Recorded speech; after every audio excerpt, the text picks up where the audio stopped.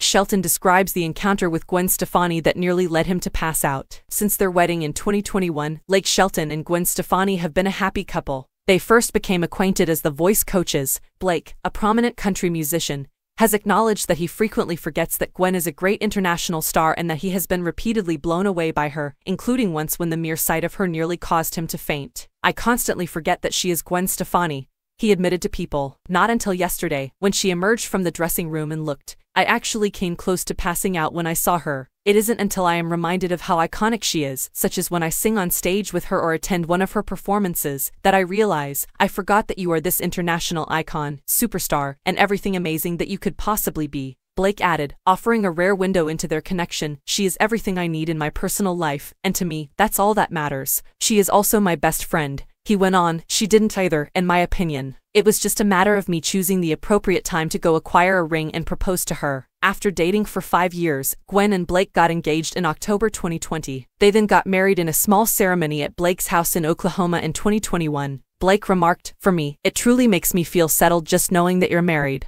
Yet nothing has actually altered. I suppose it's more of a mental condition."